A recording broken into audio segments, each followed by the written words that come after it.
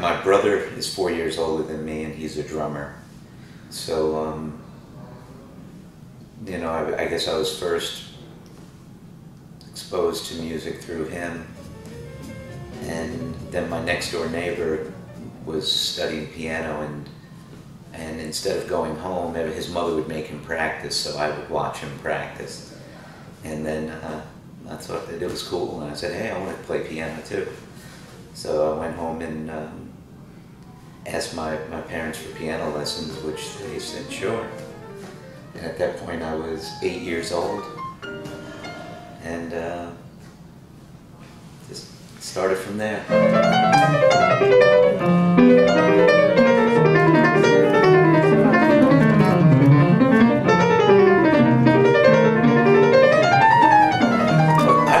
I was in a rock band when I was 14, and I told you my brother was a drummer. So we were in the same band, and he, you know, everybody in the band was 4 years older than me, and our guitar player went to Berklee School of Music for the summer program, and he came back, and we went from like a rock band to a jazz band. So that's kind of how that happened.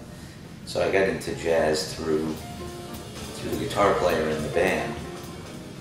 And, you know, I was a big fan of like Led Zeppelin and the Beatles, the Who, the Rolling Stones, Aerosmith. So, you know, those were the bands that I was listening to at the time. So I guess I had a small transitional period where I really liked Weather Report and Return to Forever, and you know, the stuff that Herbie was doing with electric keyboards, because I loved, my heroes were like Keith Emerson and Rick Wakeman.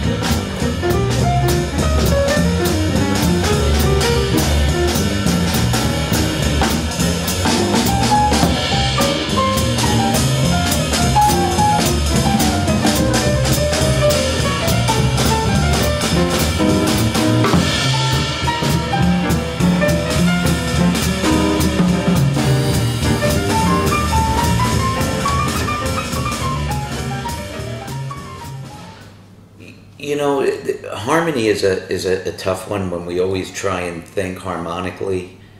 What I try and do is allow the melody, you know, whether it's melody of a song or melody in improvisation, to allow the melody to dictate what the harmony is.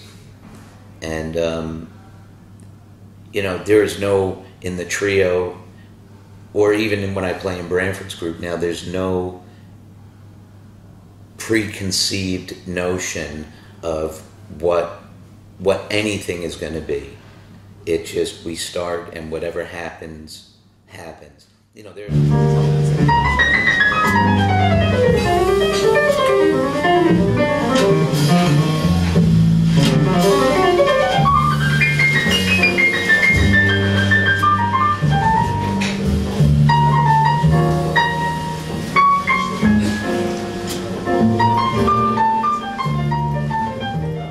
Silence.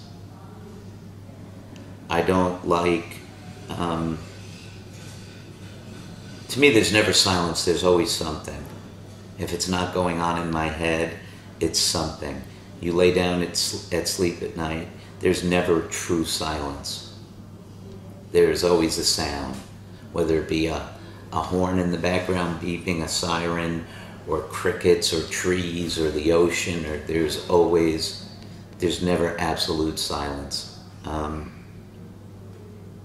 And then there's always, you know, thoughts and ideas.